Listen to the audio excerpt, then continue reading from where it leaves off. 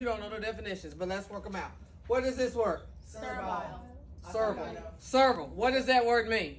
Dignified, respectful, fixed, settled. That's my guess. You think so?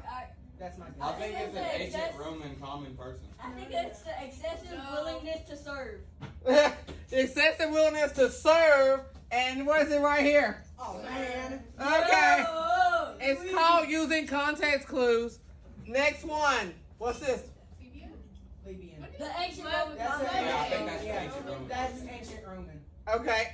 Was it another clue to let you know that that's what it was? It looks It like just a Roman sounds name. like it. Yeah, it just looks like a Roman name. And the capital letter didn't give you anything. No. Person. No. Okay. What's the next word? Staid. Staid. That's Staid. dignified, yep. Yeah, That's dignified, respectful, fixed, and settled.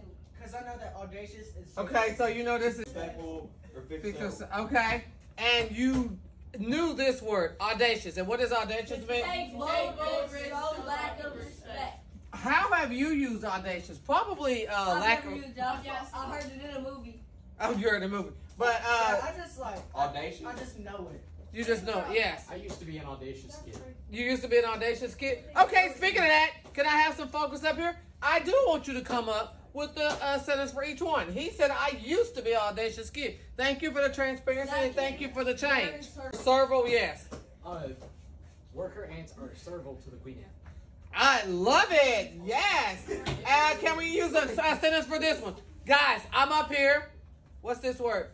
Plebeian. And so we need a word sentence for that. To be a soldier.